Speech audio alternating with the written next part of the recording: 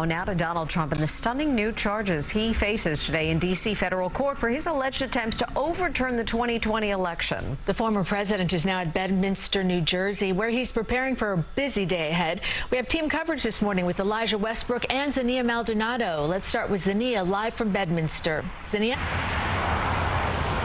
Cindy and Mary, good morning. Well, it's set to be a packed day, like you said, for the former president. Now, he is currently here in Bedminster at his golf club property, and he's set to head to Washington, D.C.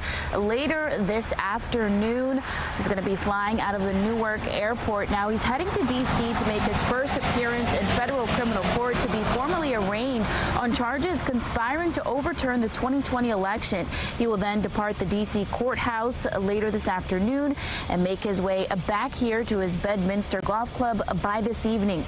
Now, sources tell CBS News Trump's team of lawyers plan to argue that Trump's false claims about the 2020 election were not criminal. The former president has repeatedly denied any wrongdoing via his own social media platform. Trump thanking his supporters, saying late last night in part, "I have never had so much support on anything before."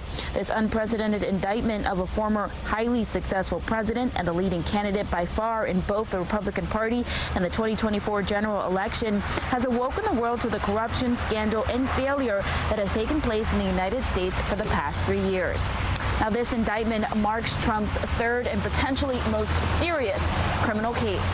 For now, that is the latest live in Bedminster, New Jersey. Zinnia Maldonado, CBS 2 News.